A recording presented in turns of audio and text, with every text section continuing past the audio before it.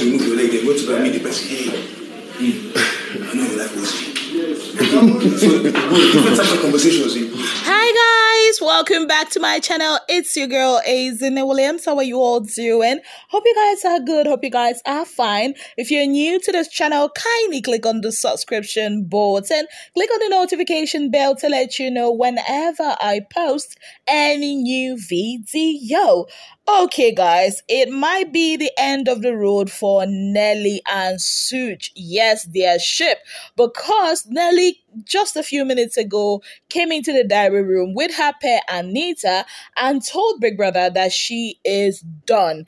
Yes guys, now you guys will recall that yesterday we saw that there was trouble in their paradise because of the whole question of blood group, and Nelly was not having it with the way Such treated the whole matter trivially, and that is why she is upset. Yes guys, well, she told Big Brother with all finality that ship is done for, because according to her, whatever Such does to her these days just annoys her and she is done. On the other hand, we have Anita, who is also having issues with Topher.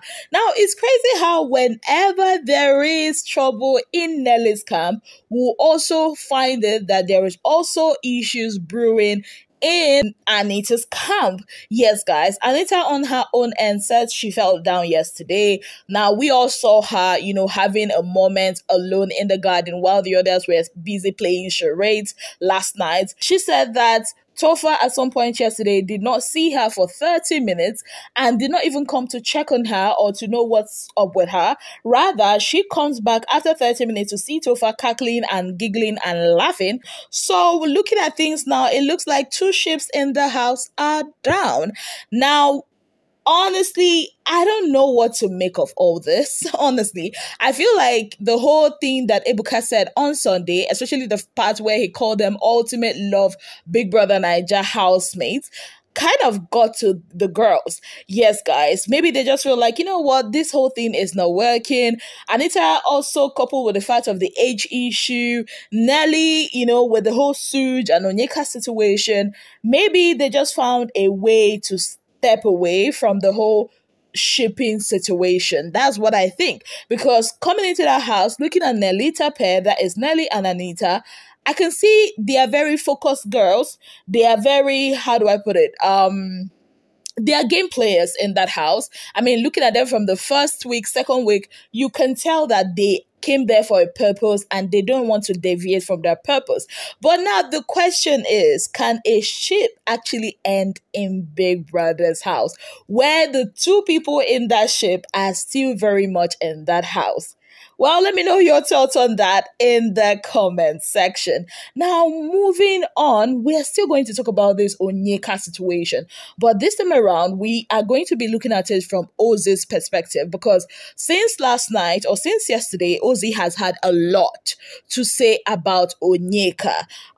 He talked a lot. He talked about how Onyeka would do stuff, like basically throw stones and hide her hand, telling the other guys that Onyeka took this thing too far. He also criticized her story during the Aquafina attacks, kind of like basically talking about different things that Onyeka had done and how he deserves an apology from Onyeka, because according to him, that Onyeka knows that he has a madam, a girlfriend on the outside, and things she had done or things she has said to other people about their relationship or their friendship would have kind of created a narrative on the outside, and he is not ready for that because he values his relationship on the outside.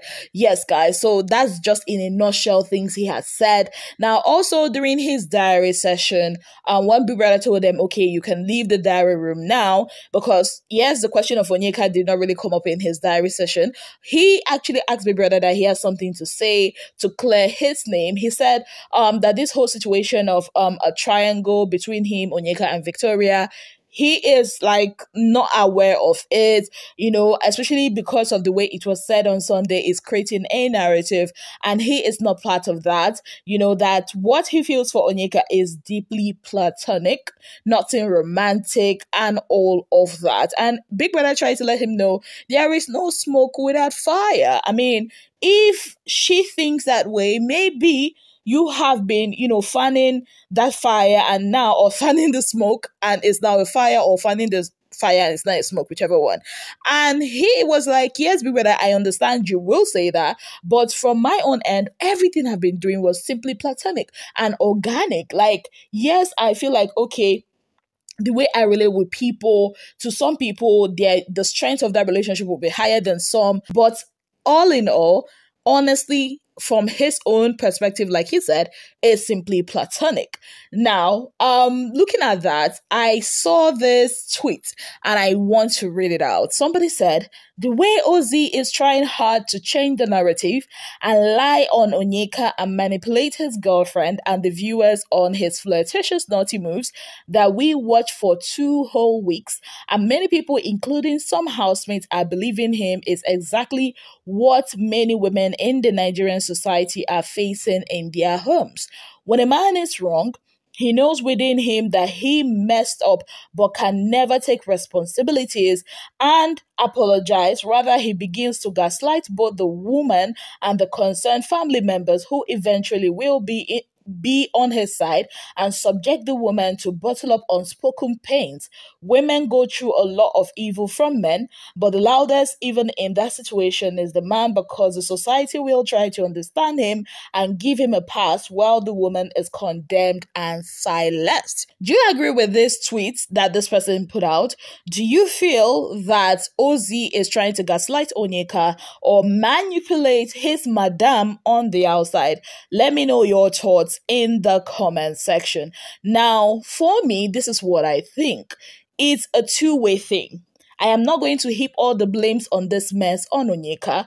Neither will I heap all of it on Ozee. Ozee enabled this. Let's not lie, right? Ozee enabled Onyeka's boldness to even think that there is something more than just friendship between them. But then again, if you look at Ozee this time relationship with Chizoba, rather, you see that they are kind of very similar to the way Ozee relates with Onyeka. But then I think the thing that caused Onyeka's head to feel like, okay, this guy likes me romantically, was some of the little minute gestures that he puts out, the pegs, the extra hugs, and all of that. It kind of made her believe that he wants her more than as a friend. And also when he says, oh, I love you, maybe in her head, she doesn't feel like the love is, I love you as a friend. So I think is sometimes there's a confusion between what he says and how he acts towards her, and she has weighed it and thought to herself, maybe he doesn't act that way, maybe towards a Handi or a Wani or any other girl in that house. So she feels like, maybe he has put her in this special place, and that place is a maybe kind of relationship kind of place. Yeah, and coming from Onyeka basically, let's not lie, she blew this out of proportion. This whole thing would have just ended with a proper conversation with Ozee and making sure that those blurry lines are actually being, straightened. The fact that she was telling everybody that cared to listen, telling her sister, even her sister had a conversation with her about this even before it happened. I don't know if you guys would remember that day in the locker room. Her sister was like, I know you, Onyeka. I know you, that you are falling for this person. And I know how you can get when the person you are falling for start talking with other girls. So it's better we nip it in the bud immediately. But she was like, nah, there was no love. I mean, I'm cool and all of that.